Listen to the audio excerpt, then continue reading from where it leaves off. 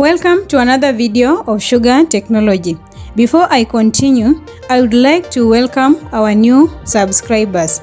If you want to know anything to do with food science and technology, this is the place to be. Today I'm going to summarize sugarcane processing. I'll combine all the stages of sugarcane processing I had covered in previous videos in one video. This video will be brief, but if you want to get more details of each stage, kindly watch my previous videos on sugar technology. Table sugar is almost 100% sucrose.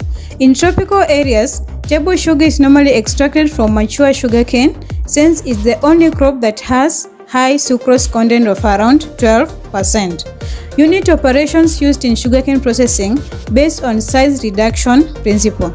They aim at separating non-sucrose components from sucrose. Below are the stages of sugarcane processing. The first stage of sugarcane processing is weighing and offloading. Sugarcane from the field is weighed at weighbridge.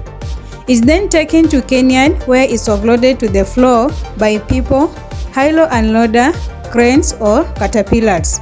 Sugarcane from the floor of cane yard is loaded to feed table, which drop balanced cane to auxiliary cane carrier. The function of auxiliary cane carrier is to convey sugarcane through cane preparation devices.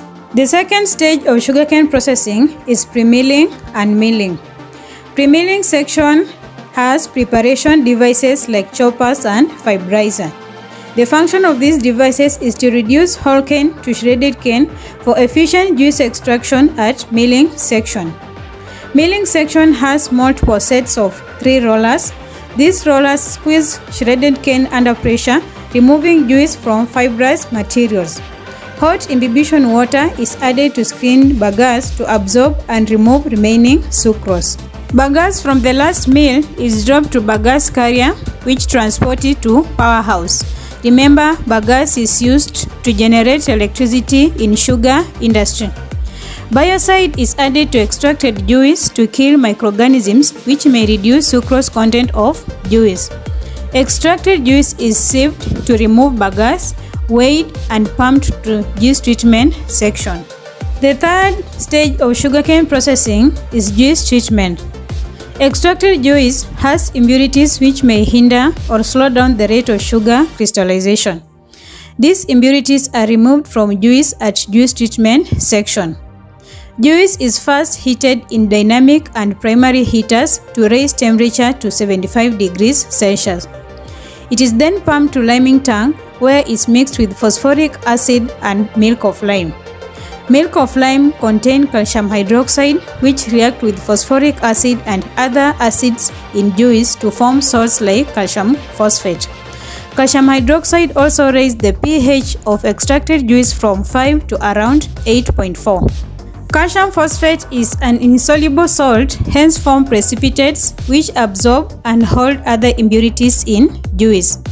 Juice from liming tank is heated again in secondary and tertiary heaters, then pumped to flash tank. Flash tank remove air from juice and reduce flow rate of juice for better settling in clarifier. Juice from flash tank is mixed with flocculants as it enter clarifier.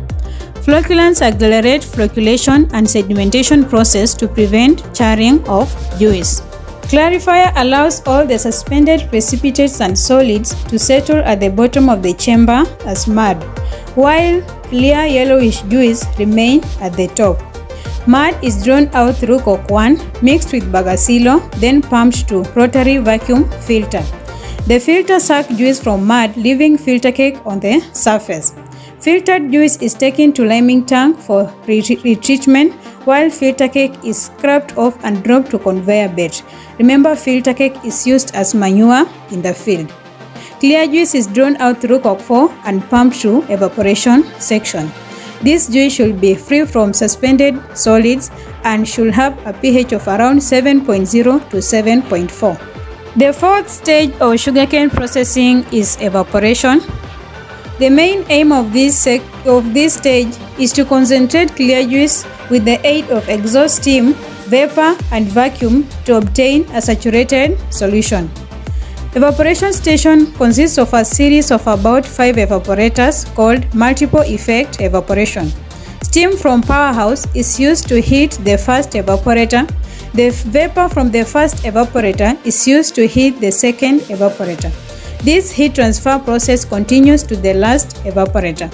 Product from last evaporator is referred to as syrup.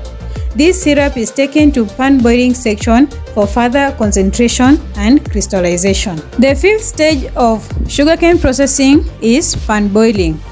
At this stage, sugar crystals are obtained from syrup.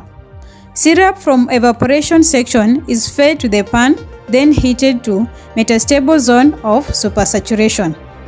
Slurry or bee seed is introduced to this supersaturated solution to initiate crystallization.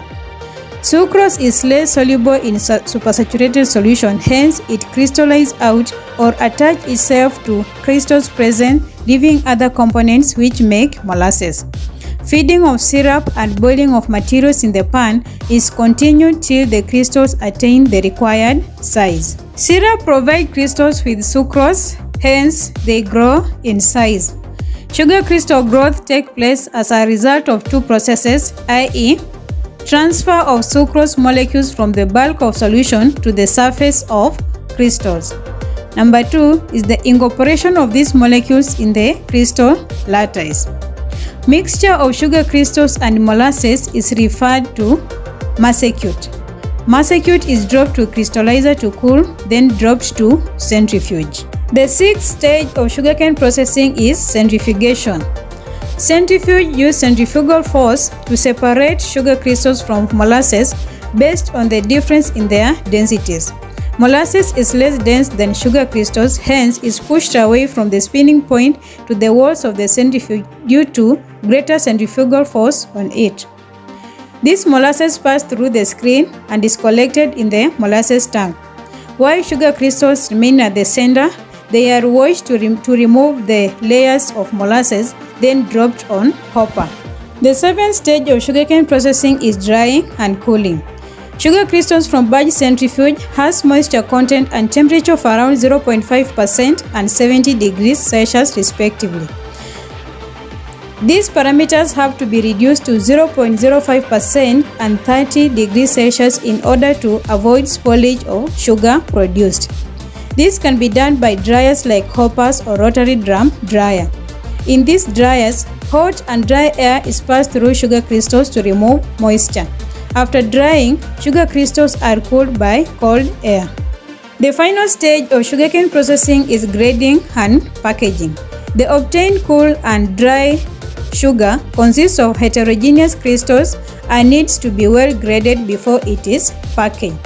Sugar from dryer is taken to grader by bucket elevator. Grader has 3 sieves which with different pore size, hence separate conglomerates, fine sugar and sugar dust from sugar crystals that have required size.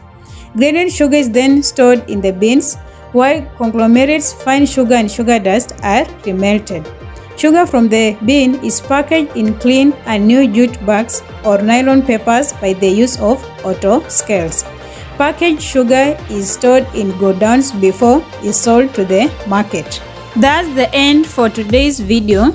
If you have any question, kindly let us meet at comment section. Thank you very much for watching my video.